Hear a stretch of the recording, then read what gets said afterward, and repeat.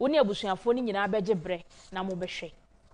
Secret of Health eba wakwan mo Friday anwumre 6 to 7 p.m. Sunday anwumre 8 to 9 p.m. na repeat amount. Your social media platforms ni nyina so obetumi ahwe yen ewo so. Ye Netu TV GH on YouTube and Facebook. Netu TV GH on YouTube and Facebook. Ene omo stream ewo ho. Ene no obetumi the text messages aba. Said ye ewia sententanka se nyina no.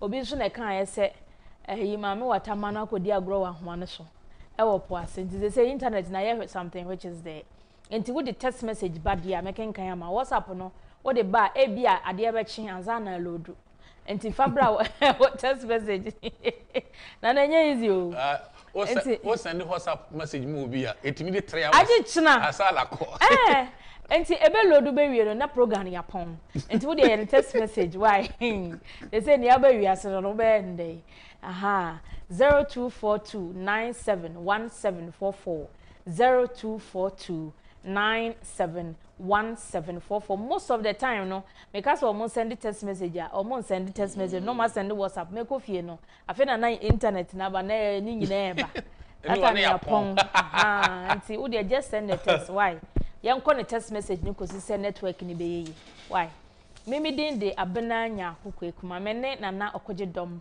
Berima Ntim Berima ya oye natural medicine researcher on ye CEO Soul Health and Wellness Center na Oheneba Center wo Madina Estate na edi ehia na akwaba abna ya nua o na wo to say oba de na dom ye de nyame ase so ho ye nyame adom nkakra akra egugu so o material no so ga kama pa ede efe papa Kumasi for boys be catch us say ede angasa na so material na ma wa ye de me da say ene ye kan ene ye behwe ne ma beboa yakoma okay ene me beboa yakoma okay eno a me yonku bi a me ne ko na Brongo Senior School na me kwa koye me fun na me ko hia no ena obusa me se mate se asomasi afirim ye nkrofo ni bi ena me so minim no so wa firim na abre ho kwan so bi ofa so wu ye o so wa dress e obekọ djuma ache se wa hye ni suit ahen bibia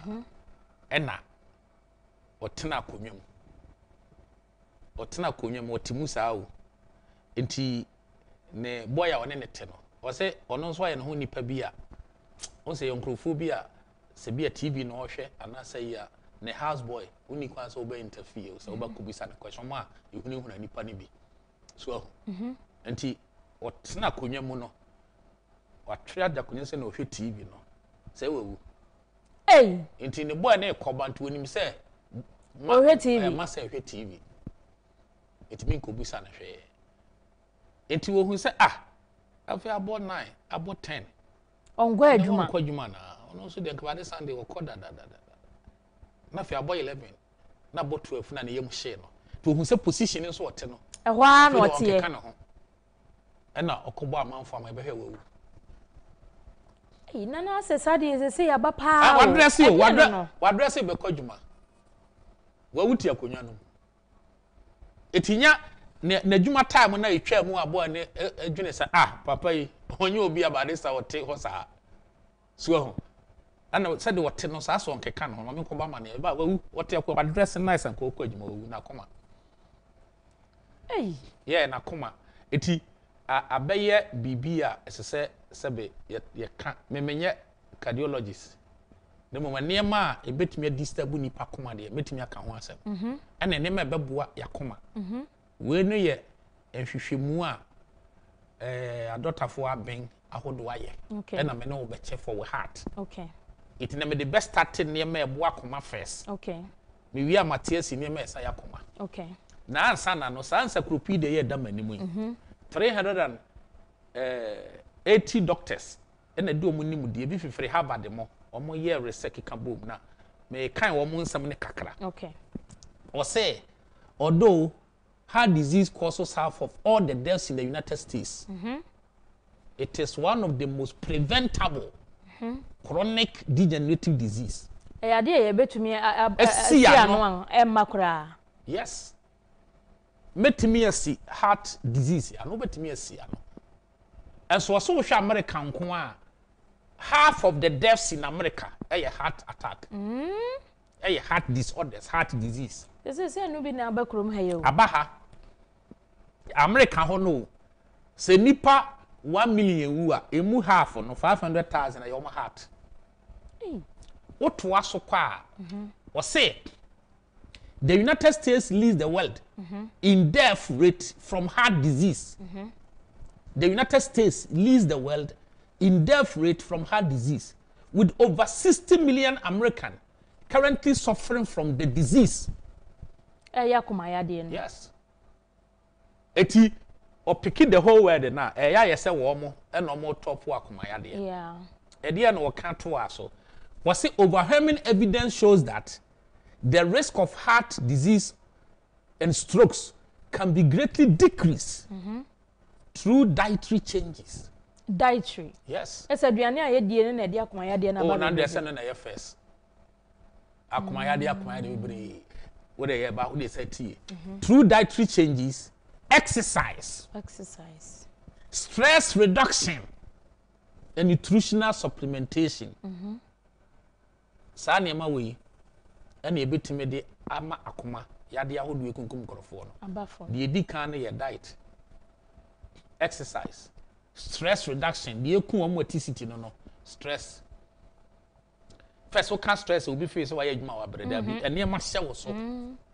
So ho enema hye wo so. Traffic kura obedi mu kura ya asem keto. Yes.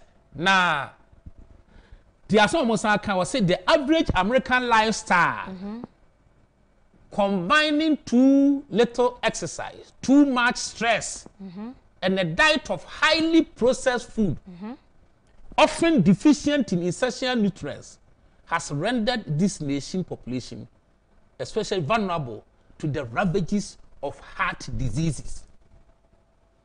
So near ya omu ye ama heart diseases na do so na enu abi ne ye na. Eno na ya kokokope no. Madam Fubi na kan answer said the mall e do so no na akomade so do so. Asem. Anya mall no per se na anya wo. Da bi o de say niam bi wo. Na mom obi tisi wo ahwe niam a woto. O person prevent heart disease ya and me go two authorities no one after the other. Okay. Yen ko niam no so first. Okay. Niam a ebebo akoma no. Me de ne o sha se. Okay. Ebusuafo mo fa mo messages ni mra o 0242 971744 0242971744 text messages and out the beba why na makenkan ama na yenko eniema eboa akoma de edi kan eye vitamin E. So vitamin E no men ha ho bebru nya fra duane mu. Okay. And the best source. Okay. Enti nnuane be na obenya vitamin E. The first one is wheat germ. Okay. First one is wheat germ. Now utia Dr. Pamplona be adwuma ma ye ne. Okay. Was say vitamin E is an antioxidant. Wheat germ ne da so no. Okay. On sabri bia bana me ka say ye yam abrofo ho. Wo mo ebuye kwase asa na me ka. On say wheat germ no opa costo so wakara ha nyina so obehunu bia. Unya bi. Obehu ne esi. Oh, eno so ni asem no na. Obehu ne we screen so yi bia. Say ade ya wo kan yenti ye benya bi wai. Ebi wo center. O da fam center ne to nche na ye nsu ade. Ankrofo ni nimu say e prevent akoma yade ento ma package ni various companies ni dis adwuma. Yeah, obi so de ni. Obi so de ni wheat germ. Unu say we nsu asa aboa fertility. Okay. Because a rich in vitamin e boa fertility. Okay. Wheat germ. Yes. It would tie Pamplona was say vitamin E. It's an essential antioxidant from fat. It prevents heart disease and reduce bad cholesterol. What Hannah say? Yeah. Was it the best natural source to you? The best natural source is 1, wheat germ. Okay. 2, sunflower seeds. Okay. 3, almond. And to have wheat germ no. Also the one my packet no. Yeah. Technicians are the trust of mommy and bear me there. And nana wheat germ no. Say bia obi enya bi. Obi wo ho no mo a obi e wa broche wo de bia brand no person dey prevent heart disease na obey ending. And she say we na your powder form no. Which we no powder. Yeah, we your powder. Okay, grounded. Yeah, obesa 1 tablespoon. Now the egu ensuom glass half glass of no anom. Okay. Obet me that mix porridge. Okay. Obet me that mix if I say oat. bibia denti ka obeji koko na o di iko se be hye burudomu adi no afa rejam ne gusu mo fa rejam ne mo mugum abana ye powerful wo ni sa no ade bia buroni beji agina mu no mu ndi omo ye eti we no original wheat jam according to what Dr. Pamplona and Tio the atoso ye sunflower seeds ye de prevent akumayade sunflower seeds yes and also very powerful for akumayade no the any kasam about on say the seeds nete any kasam about seeds ne say utme mix it okay so on mix it ubetme mix it sunflower sesame seed pumpkin seed chia seed on we yeah adentina ya o ma package ton aborofo no omunim say ye omunim say ye enti ya man license ya boa farmers ne mo produce ne more e package ton emwa wo mo anka aban beta akire se monye David ba o ba ye part of the world say ya ye interest ni niam say mu ye interest ni wo niam momu e be ma ye nya koma yade how no say sunflower seeds ye dua bi wo hebe yo me hu so bi adua sunflower seeds they maintain so that be say nka the so called agronomists for agriculture ho anwan fo some we research say come here research but mo research na mfa niam we hu dodo na research na ye say wo bo amakosi buroni a convert ye dua na into gin yamu dem mo research hu say ade we ya buruchire omo ani abri e produce ye hwe se betumi adua wa ha ye nya aname boa emfa wo mo ho e hwijamu e sunflower emfa ne ho obo ne ho mra ne se wo ye expert in agriculture ye dua ne no obo abrofo na mo ye ne giamu de omo ya no and I think say sunflower seeds ne de ebi wo ko sunflower seeds abana wo se bi wa ha yeah ye dua be yi se ubenya bi aton na amanfo import yeah se ye program ni nti enkrofo tie ebi dia yo business ya o mokra na ya meta ka kire o mo wa brochire se wo ma na o ma me bibia munyai enam ne sa na ma na mototo na ma wo mu a se nso be ye aye obi mo se bia ma me pani bi na obedi kiw mu otena so nana mitie o ne ma bi ana se ye ma ye man toto na me baba akwa toto me de be kiro me nya ne sai wow that's nice o yi si table so me so we ye ne sei ebi etia nkasa e de ye adwuma ti wo wa brochire na ma me wa ha ana wo nua mo akoma yade wo so nua ho na wo kra so on to ade ma nye mpaboa na enye won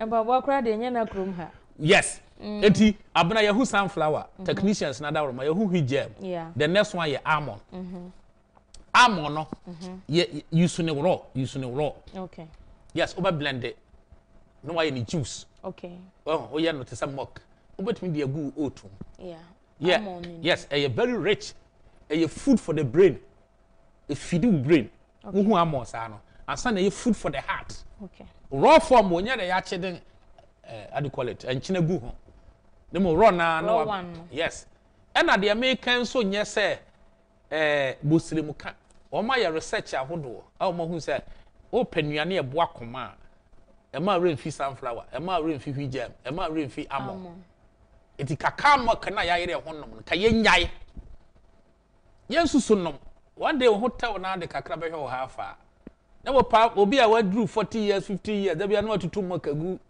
ade mu na da bi da bubu akoma obenya problem dem instead of camok nka yusu de almond o tu na obedi a na wa blend na ye mok na de agu na wadi ed nutritious esan wo healing power a food for the heart and the food for the brain abana ye to aso kwa virgin olive oil yeah Dr. Pamplona kan no so kan ye ho say okay ye pe say yakoma ye free dia virgin olive oil enta yusu no ye mfa nkaja okay opese opese onya medicinal benefit na mfa nkaja but there be more the virgin olive oil no aduane o na ye wrong so kaja what use medicinal properties no so opese onya medicinal properties na ye de good salad so ana te say ya hayi a yitwi kontomre ne na sefu na wo de guso wa ye kontomre bi a wo bidi na de guso watwi mako a wo na de guso no mo sa de ne mo me de che de da wo di jaka wa se no ye patch mache dodo no so na ifiri asemo bibia na ye che wo che aye dey and no taking it right eboa wo heart okay Dr. Pampro na to aso no say vitamin C nipa biada entwan yare ansa ta di niema vitamin C ewo okay e prevent akomayade ye enti oto aso no ma ye niema vitamin C ewo no person nipa ntene ho ase ntiti asem bi o kan wo say meat fish milk and egg do not contain vitamin C o ma wate ase ansa meti one radio station akwa bi teso se microphone nyino mo ho chicken na is rich in vitamin C na me na brofu bi a wo keka misleading crofo Dio they say the encheche na do so yeah what say is rich in vitamin C chicken no yes sabe poultry farmers we be akoma this kind of work kanzi no well sabe nso ne ye ben bronya wo no keka say ne obey advert so and kasa rich in vitamin kasa for mum because meat fish milk egg do not contain vitamin C yeah no say chicken here red white meat and red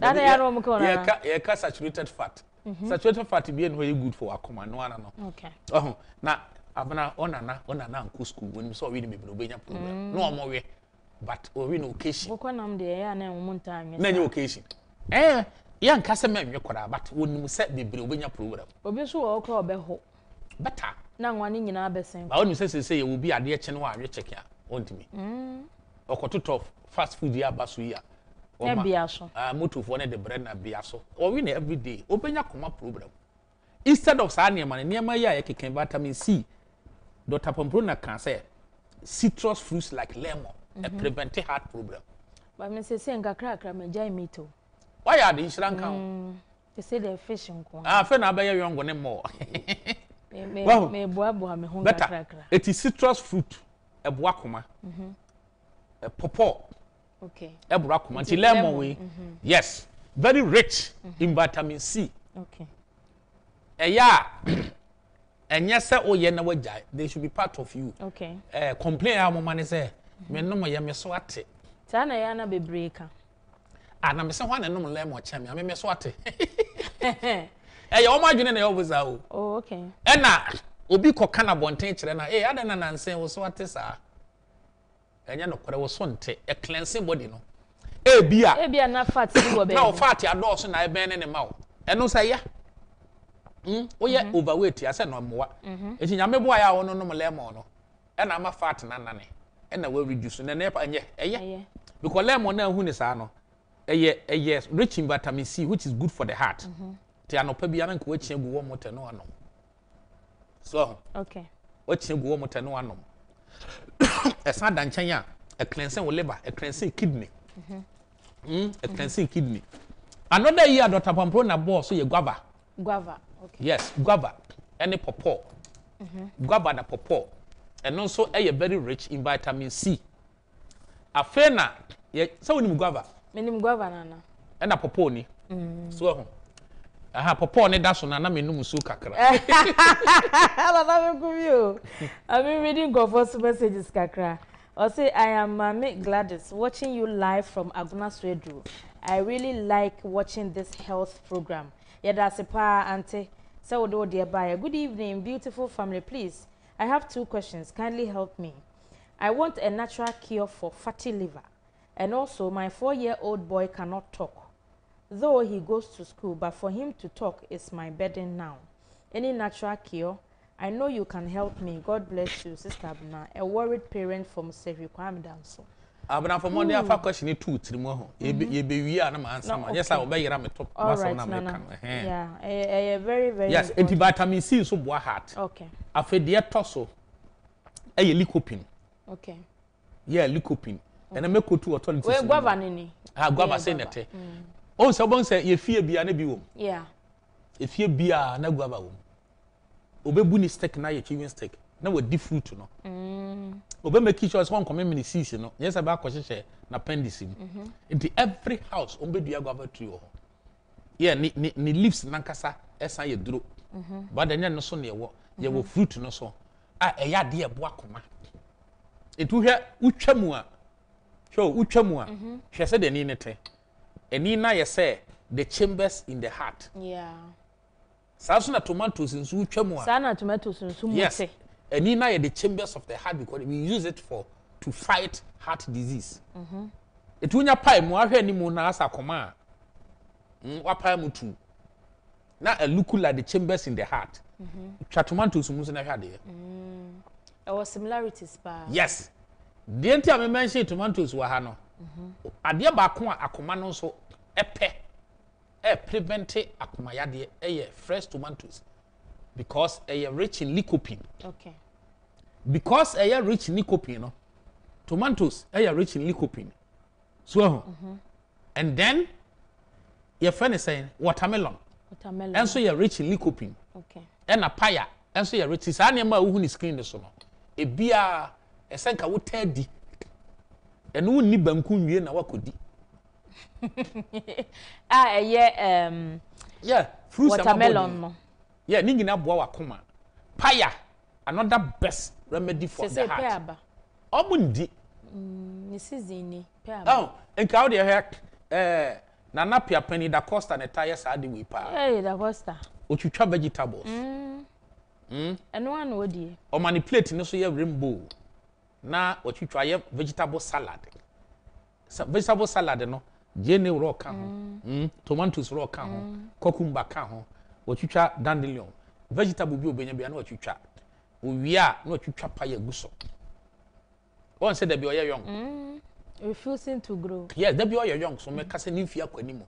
Because our salad no oye no. Tomatoes no wonya lycopene wo. It a source of lycopene ye tomatoes and na watermelon and na pumpkin seed. Ni nyina boa wakoma.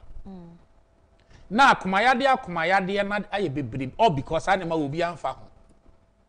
Odi e ni se duro na wodi. Duane o. Yes, duane but was duane bia so save one of your organs. The yabobo so in save akoma. The next one magnesium. Okay. The greater the magnesium intake, the lower the risk of heart disease. Okay. The greater magnesium intake, the lower the risk of heart disease. Now the source of magnesium, ubenya bi or pumpkin seeds, sesame seed, almond, any other cereals. Was meat and dairy products are poor source of magnesium. On the meat in the end, we more meat. Me say fi meat e de yade na bre enti de egu screen si pumpkin e frɛ naba pumpkin apart from say the rich source of magnesium no we ya Berima e boa ma wo sperm e thick e boost to sperm enti check the left once o ma mix e omo de mix oat we na e fa no muesli no okay enti concentration no wo mu more na pumpkin seed no de mix oat ni other seeds so the pumpkin seed no eboa prostate eboa koma because they are rich in magnesium esa boost sperm the man na suffer from low sperm count at least every day on take 2 tablespoons of pumpkin seed esa danchan ya ekum sonson wem okay o wia ensonson o ye mo best start so mu take cover pumpkin seed yeah enti open natural treatment for sonson na pumpkin seed ka ho okay so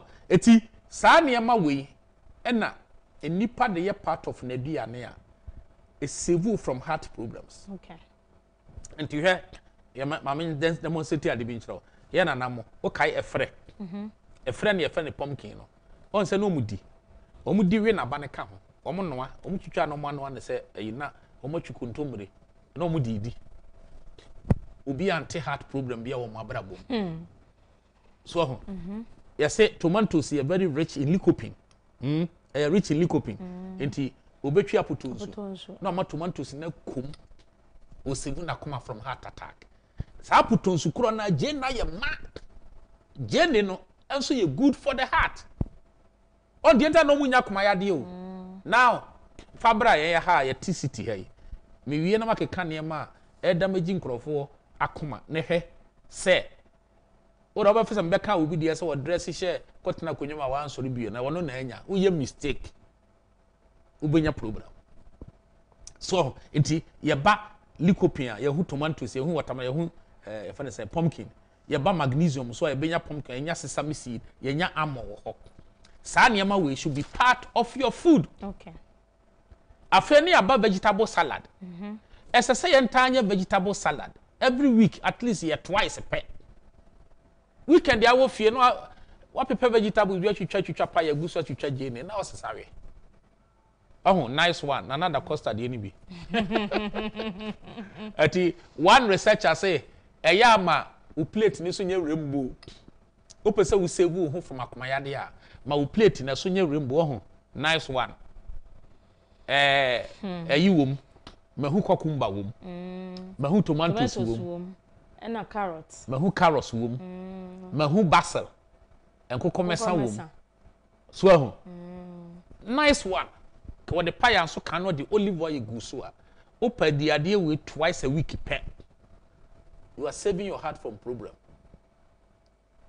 Well, okay. Who save who are coming from trouble? Ada na akumaya de ko America for us. Enya ho ni video kese wo. Eduane nenye. And wo do ho to ho say wo sika. Wo sika wo nto yare abekọ America. Ehọ na akumaya de kunkum omo. Ana Abraham boa. Omo na eku omo ho na omo te. A wo insurance ngina wo. Eso akumaya de eku omo mo. Enti sa wo te ana bia wo ye sikani na wa adwene kire wo say wo bekọ hospital aburuchiri nti mami ni bibia bia. Da bi hwede wo nana ye ya wante akumaya de woni mo odinya ne 90 years ne wo mo Henry ko mo ba bi no. Yes, pepe. Ana yenko break mra. Yo. Abusuafo Secret of Health ena mo ne gusto amohwe e wo na 2 TV so no. Obetumi de o messages aba e text messages say ye wiase nyina internet ne ma. Enti 0242 971744 ye ba sesia.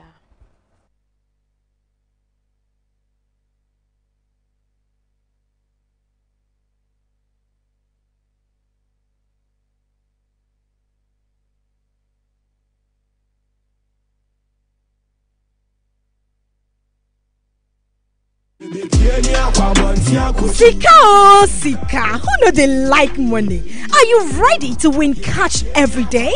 With Sika Fee, you stand the chance of winning lots of amazing cash prizes simply by watching and listening to all Kansas City media channels, Net2 TV, Omanfm, FM, and NAP Radio. Yes! It is that simple. To take part in this giveaway, dial *274*3# only on MTN and choose any of our stations and follow the prompt. We are rewarding you for being a loyal listener. When you watch and listen to Sika Fiona programs, you have the potential to win huge cash rewards. Sika Fie, oh biabedidi. Now who know they like money? This promo is regulated by the National Lottery Authority on the Caritas Lottery platform. Terms and conditions apply.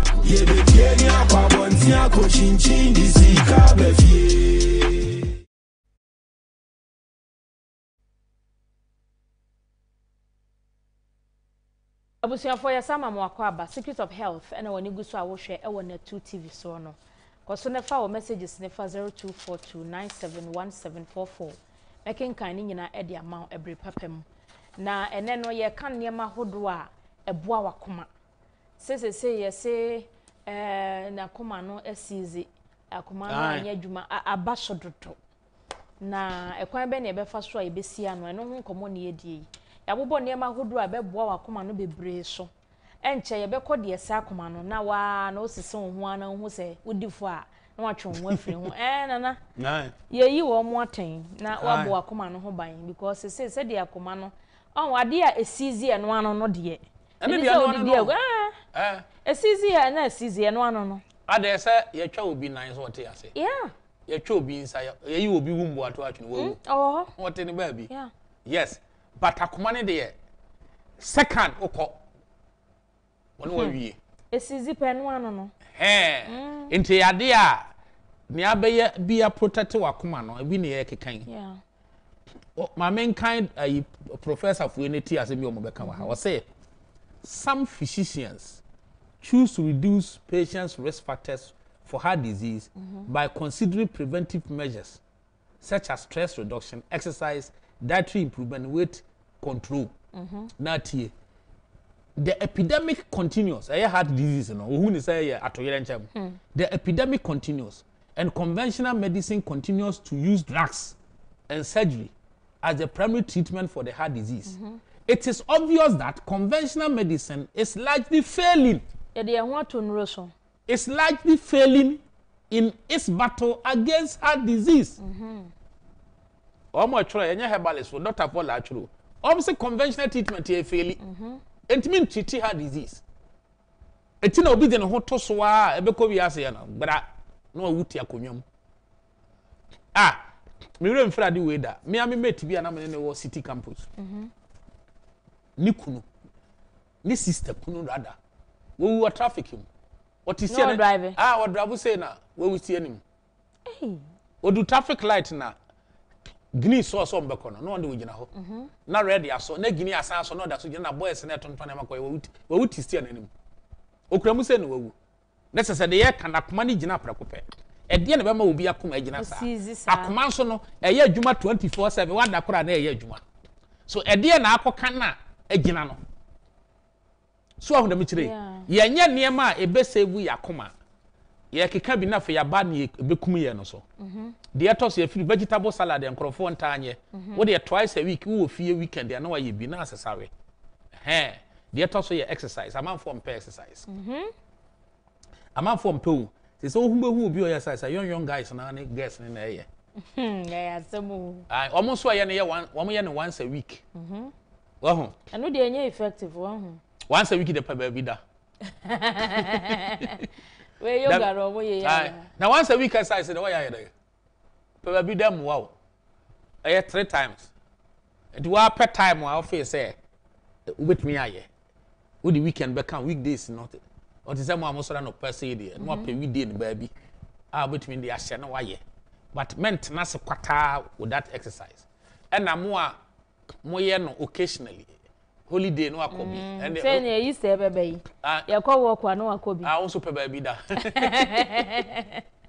say o ye occasional key fit man na pe ba bi da o just na sore organize na obekọ ni company organize be da bi e lifestyle ya na me person ye simple man crofo ho utumi ye no fie gina and it's true obi o compound kakara o fie compound da o ye fire exercise say utumi nkofoforo bi po yi bi a o de ye no fie uko school na ye chiro skippy but na ye chiro for future enye se wanyini ntu mo skippy ye pressure ye stretches I mean it is 50 kakara so na me chire so weekend the banner so be ko exercise ya focus on the exercise ube fie na be didi a o mo eta ko makati he ne pedua se ne ade we exercise ni wi anu agikosu ya fo o se mama konkom mama konkom say say the one the other market you. Aye. Oh, say serious people no there. What your market fa no ho ban. Yeah. We exercise we anu kubensu. No nsuo ordinary water na kubensu na pe fruit bi there na we ni problem. Okay. So ho. Ana bia na come di twintwan bia. No pe aburu aya no bia ya totom bi na wadi. Ne mo wie ya. Na nkosia. Da bi organizations ya na mo organize mo so mo koye exercise. Mo so mo kwa na I share CCC camp. Na niema soche ene okope den onya wiu yem control akono ne kakra ne ya nwene health ho exercise 3 times a week ye abrana nsem ntan hu one pa de so hwe ni na say de soro ho ne ba ne de difficult Matthias yeah because I am immobile oh ba ya kakra wo fie me ye wo fie ene ye yeah, ba konso a eboa ya abna massaging. Okay. Yeah, massaging. And also no. Enye oh, e good papa. Unya experts na. E be good. Obe massage ma wo be fi. Obeda. Obe fi a obeda. Yeah, na boy bi ta ba podi ase ho. Amanfo ye training ya na massage. O massage na ma na coins kakara. Sa? No ye wi a. Siso wa. And no ye good. Wo ye on some case will be ye good or ye good. Of course. Yeah. Oh, massage ni so hia. But omo ye de bonsam abehim. Say. Oh, when you say what massage centers bi a. After service no. Remember to me come here massage omo be mama wo. owie ya no no oba no obuku no e demonic ense hu after service bibia na mo bese no asemo ema ne bi omo hyeda de ma na ka ho na wanka se oba no kwantu nsuro wi ase ka yade abai pa wonim ni ba bia yade abai sika na adi akira den so but ye ka massage ye massage wo spine obi bia eno so eboa koma yade okay so the toso nso e flaxseed is good for the heart okay Pamplona can say flaxseed, garlic, walnut, broccoli, and bananas are the healthiest food for the heart. Flaxseed, garlic, walnut, broccoli, banana are the healthiest food for the heart. Okay. Because they say banana say very rich in potassium. You need potassium so for our heart. So at the normal level. It won't say, who you are preventing heart disease. As akomayade and sore na ba on say books na kaning na obi a mention stress reduction eya susudwene na dwendwen kum adwendwen makomayade se sa so ye tisu ohema obi adwuma wonye happy o aye se wankasa ukasa wo je happiness e free nkrofo ho a ommom na bemu wawu ntam yeah so enye obi na bemu wa ye happy omo a wo expect sa happiness from you no omo kra na omo be bu abem ke bebre yeah senka ye mre enti wa design wa brabo e ma wa wo ho ma obi me design ma wo yeah me ma me policy say baby a me kwa me nya happy me nko me ma upa ye me dem me ma nya say obi nso so be so but aha me kwa me ninye ada me kopɛ de ho ukoye dey me nko yeah so ade a me ya me nya anigye no me nye ana ade a me ya me ya mani bagye na me ye wo nte ase a de me mani bagye na me yo enye wo de wo de me kire ya anya ne saa te se de wo kai na wo de wanigye akɔkyekyere obi so obi na ba mu wani agye a da bi ubenya problem disappointed ubenya problem na kofo bebre ato omo adwendwene na omo de nya heart attack yi titu ne omo a omo de omgidie kɔhye politicians ne party ba power ne onya ba bi asi ekura de wa hwe wo heart attack no ho ebeye wes ba bi ebebu afa no be wo nsam no emfe wani gye nkɔkyekyere ba bi abrofo omo sabe omo man na develop me boa omo tena se din a ofi de be na ni bagye so be ba Africa kino abɛhwehwɛ mmoa abɛhwɛ natural size tourist size obe de omo should have save towards that yes na nani ache ye nya sa ye de ani gye na kyekyekyere sebe ye yire mo ye kunu mo abusua ne ade ne ya sɔre ye bu na bam kakra na wanya bibi asemo psychiatrist ba ko kan se wo pese wadwene mu emotionally we are very stronger e wo se we obi a o type 2 kwan better na o call tourist site ne ade o se we change environment no any everyday routine no a etumi boa ma wadwene mu eye me hu za na me emotionally no ye strong happy enti no o ka say women fellowship fo yi de bia omo frantoma na omo aboduko omo frantoma one day bi omo ka say ye call every gardens na omo shirt trousers jeans na omo fa t-shirt nsisu na omo nko and no some memory na obe create wo wadwene mu no ema wo ye happy so a abene o ye presby so for na o ye psychiatrist yes enti obema ye sa talk no Ghana ha na ye nye sa ne o ma wo ya obi feel say wo ho na tew na ya limit ye ho ahye kona na body ku fita hu da bia hu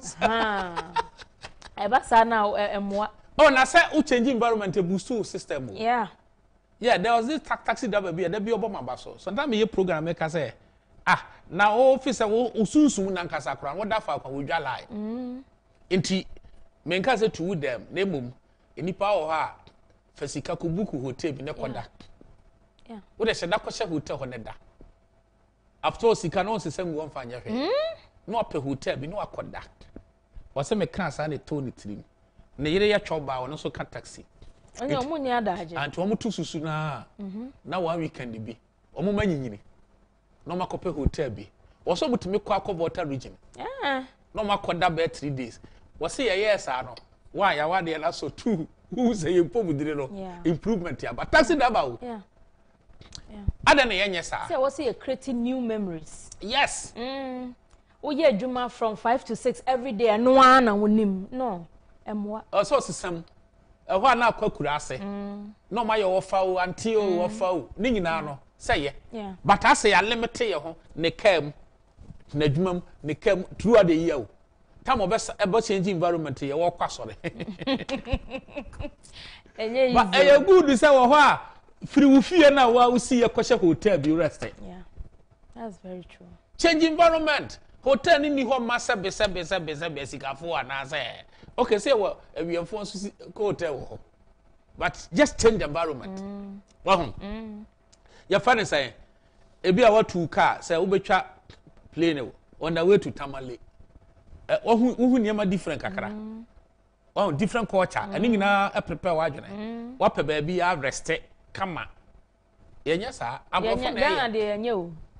On say winter yi time abrofo be gu Ghana Africa pa. Yeah, wasesam. Wo mo sesam hotels e gu bi po so nyina ye ma. Tourism ko a. Ya te ha no. Ya limit ye. Say so mbeba. Yes. Mbeba kwawu. Ya limit ye ho ahye konna bi. Wow. Enyo. Ema yakoma ne ntime nye strong. Other research nso kire say enwomoto e prepare your heart. Okay. Yes, enwomoto prepare your heart. Tie Dr. Pamplona was say listening to music. An extensive study of 1,461 participants, many of whom have suffered heart disorders, found that listening to music has a favorable effect on the heart. Okay. Listening to music has favorable effect on the heart. It decreases blood pressure and heart rate, which is the heart work. It reduces anxiety and pain in heart patients. Music, you. Now, 30 years, as you can say, not just any type of music. Of course, and it's beneficial for the heart. No, but rather the kind with these three characteristics. One, a pleasant melody. Two, little rhythm. And a lot of harmony. Yeah. So, Hano. Yeah. One more about two choral music for quite 1 week. As one free. Yeah, of an kwafu. The last time I was here party when if you 7 January. 7 January no. And I'm a quarter or more when if you. No more than Crawford one at tea. The anyon net tea, but a quite be our pair or massampa and in the program be our neighbor. Would there music and a flow? Yeah. Yeah. Fenyum, who won't Crawford we pen drivers, almost see the banana of Simona Wootia. Oh, we are very good. Well, come on, the crown said, yeah, Bejo. Yeah. They are just good. What is that? Me ba ho no a wo told you. Na me nimu say a group na me ka say machine na mobile. Now you so more. Because a machine. Enti a me twamani a. Hey. Say a life. Oh, we are very good. Oh, that be a choral music. Kan heya wo hia o mo a metumi afro. Ah na manya who dey say that. Oh. That we go follow you good. Yeah.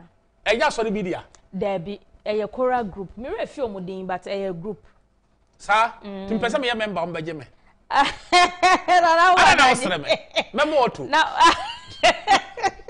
Now what I did be correct. Meko. Sir. Na say na me chorister we yi. Catholic Church. Now auto. Me started trouble na call to.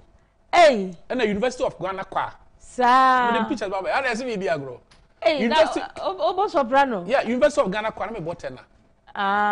Tena die na base die na soprano. No, Miss Elementary School na me to trouble ni auto. Sir. But they said I do tenor. Oh, tenor de me bo papa. Won say yo nwa. Na me kumio. Hey, sir. And to omo sorry media. Debbie. Hey, go for your good group. Omo you good, omo you very good. Eji so fa kodjon e. Yeah, opa omo sempa. Oh. E na omo niam no so de. Omo you good. Hey, enya sorry media. Debbie. Wow. Enya omo an omo te on say omo wo say. Omo kire won. Omo na asa omo animu ha yi a. Omo. Me ka say me hu ye na me face say omo asore no nkrofo. Omo asore no so kwa abaye mu but that kwa was. But omo de omo ye brutal da da mo. Ofa pa omo sempa. Enti we mu ra omo ho te say tema youth kwa. Bibisa. Any university youth kwa no. Anya sorry bi dia. Oh, they are good, they are good. Omo ye good pa. Me ye event bi a mema wa kofo ma brema. Sure. Omo be jam. Oh, utie nyum say ya. You could see say eda omo hate nyum no. areho na ho nyina kɔ fo mo study here ya dia ema no abonu tisi do I don't know mo say no yes ene opani alancha matemo no on say ema areho kɔ fo you could feel the music it's nyom ema koma enya no ka say harmony yes Dr. Pamprona ka say enya nyom bia keke me angasa me tie enyom na say eye one part aya na nyam de say nipa ba ko na eto one part saa auto bia nim 10 nim base nim e bia me makokwa saa ne nti ade abat aya na nyam oba me ya na obuti say edamreku de ande am feel edamreku no backers no ayi wo ho ada ayi no wo ho parts no bo mo wan side mo mu de ya na ntanye ya na nyam de ene bi kura hunu nipa dodo ma wi ase ye hunu ene oh utie daughters of glorious Jesus enu say nya one part yeah we two way na we two way sa on such a nyumo no on sent to cast a nyum bi ebo akoma yade no pleasant melody little rhythm and a lot of harmony yeah music is also good ne mo yam prevent ade we mesere mo overweight e makoma yade afa na yaduru ne ma ha yakoma kase amorofo makoma yade yente ase saa na menye mesoate no mo lemo na osonte ye exercise na osonte kase ade ava so fati fu de abana na wa ye say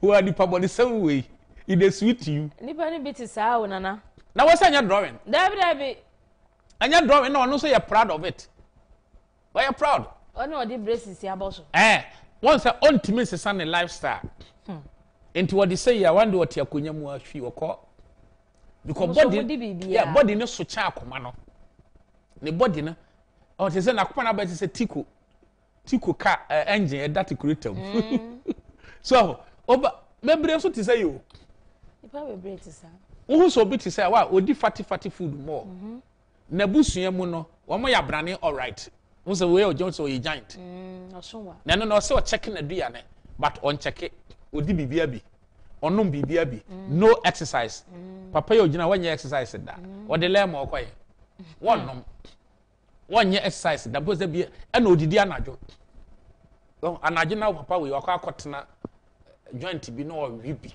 no de obaya na otia no hoto da enna mo na fru no e kosa enti uye overweight ya one day wote ho na wakoma stop we wonyini akoye ote we wonyini sama yo gina we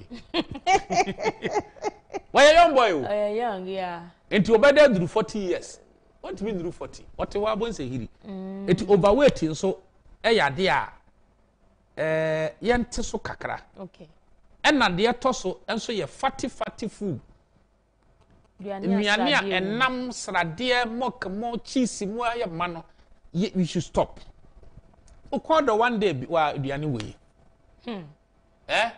but ebinum hu ne normal obewe nipa ba ko bedi we nyina wo nipa wa ba ko but mo beka ye traditional homes no so wo hu aduane se nipa betena ho ye be 20 omodoso oni betwa hia potowe a we ho to won sanam na de no de kakra na be ko obi a ho de o hu ni se no obi kuna aduane a wo bedi na nwumre ni ayi we aguso wan yi obedwa wo be bro to one person betena aduane we hu no wadi awe nam no na wo nya koma ya de say wanya kwa wa hwe wo mo penkrofo adaada wo mo a no mo de ayi lemo ahyehyase this ombeka se ebe ma enam na daje la o se we o di si wo se ya elipa be 3 betumi atano o mu twitwawe eye very dangerous ebe se wakoma dia makoma ya de na ye high say this is the type of food that you deal a lot of people want say what you kontomre na wo de nwaguzo bedi ebrempe omu need that I'm telling you omu need but yeah na eye enigye say enipa bi omu sika fo ne bebre no they have shifted to this food most of them yeah kasa ye boss anabo kina Japan metimi de wono example ba on de ne board ya mpesi yeah obama ya twi na ne board ye nya do akontomre na odi what ya say enti obesevu ni heart from problem na obekasa me wo sika nti mo ncheche na mo twitwa sausage ngu so obeku ne ho wo kwa watwi yetwi ma no wo pegini so professor Omanfm bo atin so ya no da One wo may twi on punch chencheche. One also no ye heart expert. Where ye expert of heart you. E den na wo hu say sa nima we mmoa. Won na wura command we wuram. So kwa na duane dey local food, simple food. Na je na trimu ama no. Eti sa fatty saturated fatty food no eno emmoa. Okay. Overweight emmoa. The atoso e ye coffee. Omo the research be brava de da nkrofo say omo yere omo coffee be boa omo, which is not true. Yes. Coffee. Ya omo a enom coffee every day e dangerous. Yanko expert. Pampro na we surgeon. At least the obeka carry weight kakra. Was say caring for the heart. Enema be stopuni. Careful with coffee. You should be very careful with coffee. Was say although some studies have not found a clear relationship between coffee intake and heart disease, experiments have shown that mainly due to its caffeine content, coffee has the following negative effect on your heart. Okay. And I'm now so phone lines near Fabemi and Sabina. Okay. I 5 minutes 0240-550-899 0240-550-899. Coffee and Sonia intimate janum 0240-550-899. How do you know coffee and cavanum natural cocoa? So, what's a coffee increases blood pressure slightly. Coffee increases blood adrenaline levels. Coffee promotes hardening of the arteries and makes dilation more difficult. Okay, Mama fa call Imra. Good evening, Udini baby are free. Good evening, media. Auntie Ayetio. Maybe